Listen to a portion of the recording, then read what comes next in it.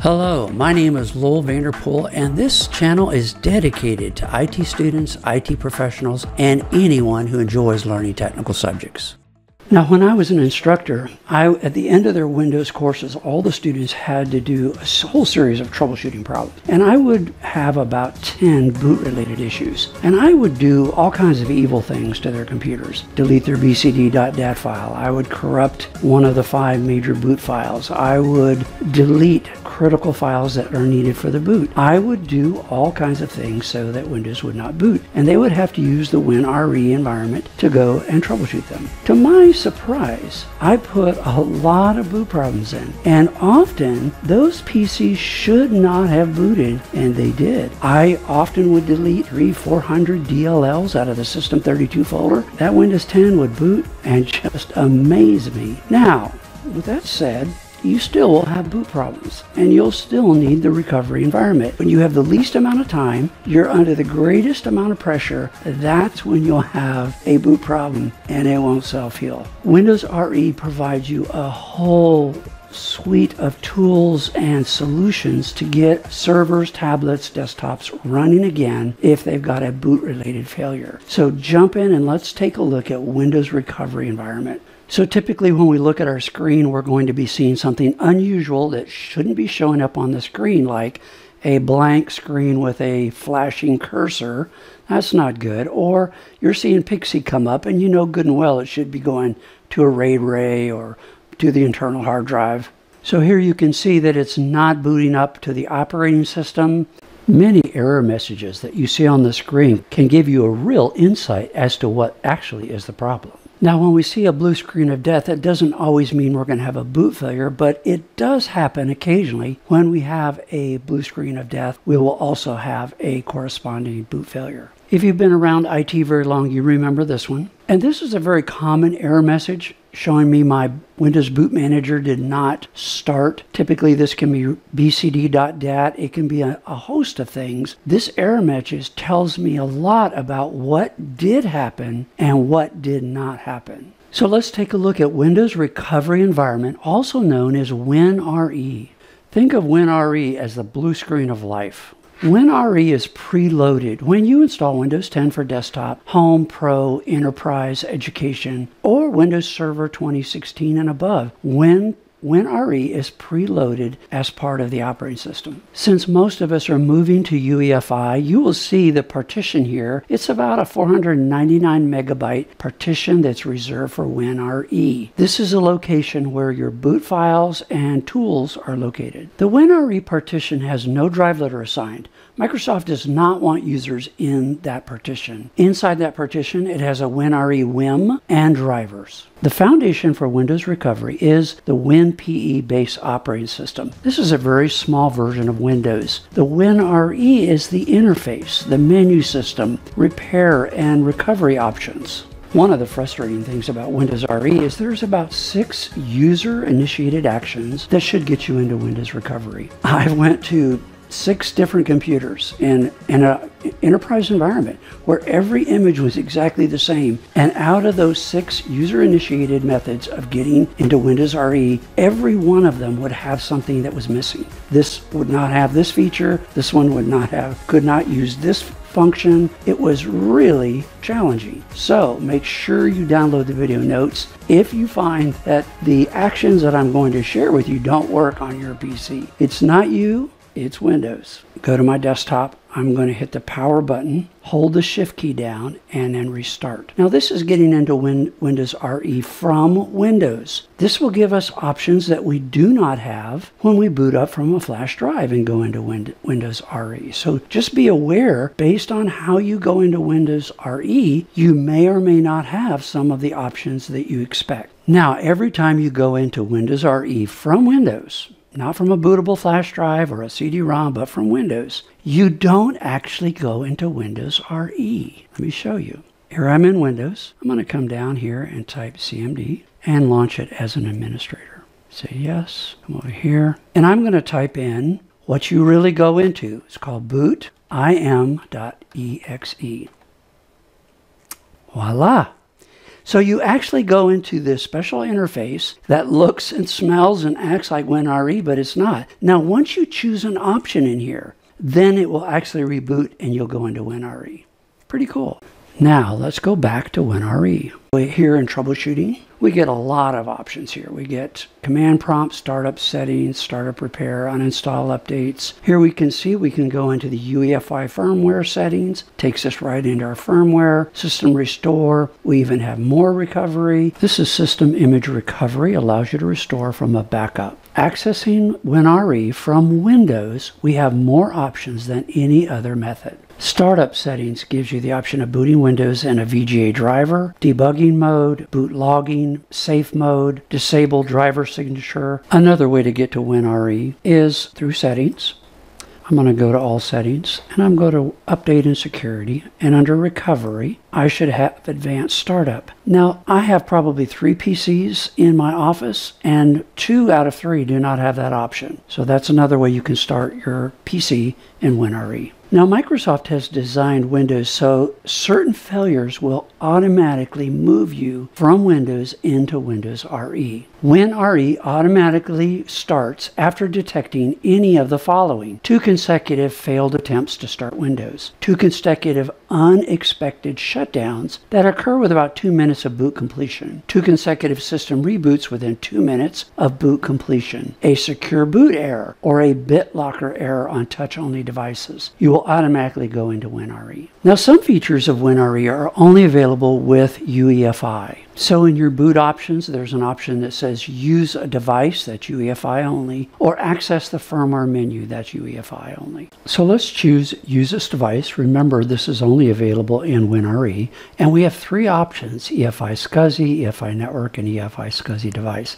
I could find nothing in Microsoft documentation that referred to these options. Now, if you access WinRE from Windows and you open any boot option, any tool, it will prompt you for a username and password with local admin rights. By default, networking is disabled in WinRE, but you can turn it on if you need it. WinRE allows you to access the command line with admin privileges. You can reset the PC. You can restore from backup if you have backups. You can restore the registry using System Restore. You can repair the operating system through the command prompt using DISM or SFC. You can run check disk. There's a wealth of powerful tools at the command prompt. Okay, if you have one of these, WinRE is not going to help you. The command prompt at WinRE is incredibly powerful. We're going to run a validation against system files using the FFC/scan now.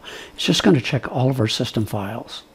We can also run check disk to validate our file system, and if there's any errors, it will fix them. That's what our /F is. You can also use the Registry Editor. You can copy files. You can uninstall updates. Startup Repair is the only automated tool in the suite of tools in Windows Recovery environment. It basically runs up to 3 times. My experience that after it runs 2 times, hasn't fixed the problem, it's not going to fix the problem. You have System Restore with Windows Recovery, which allows you to take your registry and take it back in time, only if you have turned on System Restore on the PC. I've used this, I can't tell you how many times, to get a non-functioning PC back up and running. If you choose System Restore, it's an involved process and can take between 3 and 10 minutes. Remember, System Restore is about taking your registry and moving it back in time to a different state. System Restore can impact applications that you have installed. Again, System Restore takes some time, so don't be impatient. Let it finish its work. I am still using today Windows 7 Backup, which allows you to use this feature called System Image Recovery. I can recover from a dead hard drive and never skip a beat. If you use System Image Restore, you must have backups, generally on external hard drives. So I'm logging on, and here you would point it to where your backups are. You can uninstall updates, both quality, which are primarily security fixes, and feature updates. WinRE gives you the option of uninstalling both security updates and feature updates. We're going to uninstall some security updates. We'll log on. Now this takes a long time. I'm actually speeding this up 25 times faster than it is. So if you're looking for a quick one, this one's not. You can also uninstall feature updates. Startup settings allow you to boot Windows in a variety of options. A favorite feature of users is the ability to reset this PC. You can choose the option of keeping my files and apps, and that's Windows Store apps, not apps that you download from the internet and install. You can also choose to reset the PC and keep my files, but not any of the Windows Store apps. And then you can reset this PC and remove everything. You're going to give your PC to your niece or nephew. You can also choose to enable data erasure. It takes longer to prepare the hard drive, but it's one way to get rid of all your personal information. Now, if you have Bitlocker, you're going to need your Bitlocker Recovery key if you use WinRE. An interesting fact about Windows RE is it runs entirely from memory. Now, there's a couple lesser known ways of accessing WinRE. One of them is using a command prompt, an administrative command prompt, and typing in reagent C/boot_tor. Once you do that, then you'll have to restart the operating system and you'll boot into Windows RE.